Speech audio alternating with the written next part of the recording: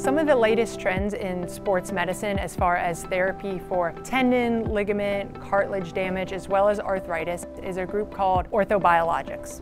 Orthobiologics include things such as PRP, or platelet-rich plasma therapy, as well as BMAC therapy, bone marrow aspirate concentration therapy.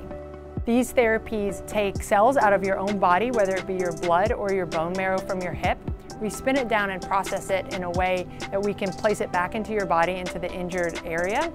It helps to regenerate some of the cells that have been lost over time and aid in an anti-inflammatory process to help with the pain.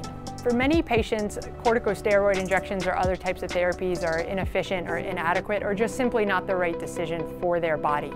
So orthobiologic therapies provide a good option in the medical field these days to help people with their journey back to recovery and back to leading an active lifestyle.